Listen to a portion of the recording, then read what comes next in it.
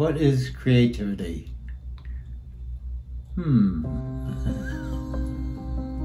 Creativity doesn't just arrive, it's instilled.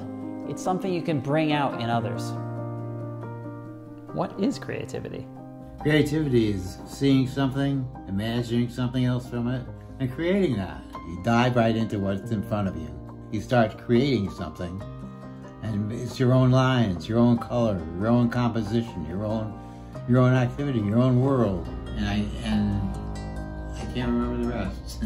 We were so moved by this man's approach to creativity that we're making a book about it, and we'd love it if you fund it. Oh, the idea of making a book sounded fantastic. He called it Caustic Merriment. What is Caustic Merriment?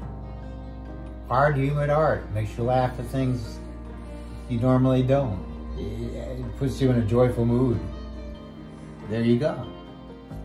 Jeff London is my father, and growing up in his multicolored, flowered, psychedelic house, yeah, it might have helped make me a bit creative.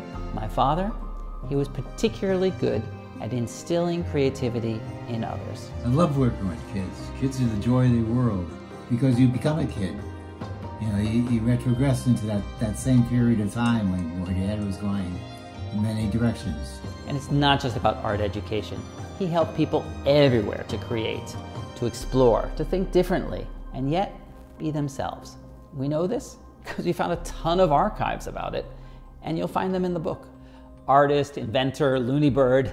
He was a designer, a maker of things.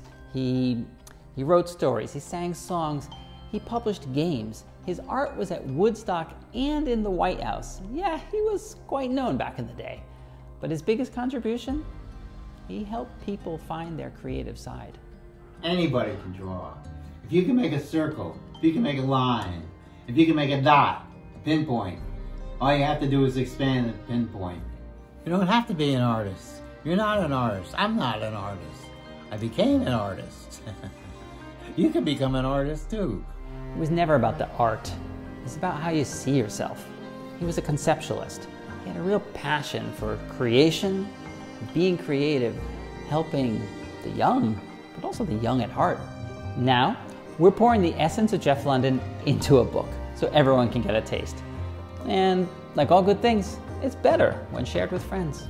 Where's it gonna go? Ah, it's okay, we're gonna give it to friends and family.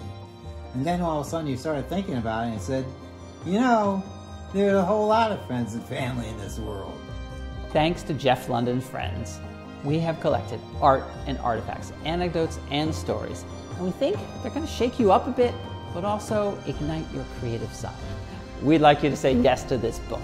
Give us that little creative nudge. We've got all kinds of goodies, exhibition posters, old articles. Look at this thing. You need one of these. Maybe we could send you some of his grass card game pieces or a magnet of Jeff London to put on your refrigerator, giving you that creative nudge. What do we ask? Well, give us a little nudge. Help us make this book a reality. You do it. Huh? You do it. Say it again. Okay. Jeff London Friends, the art of a creative life. Do it.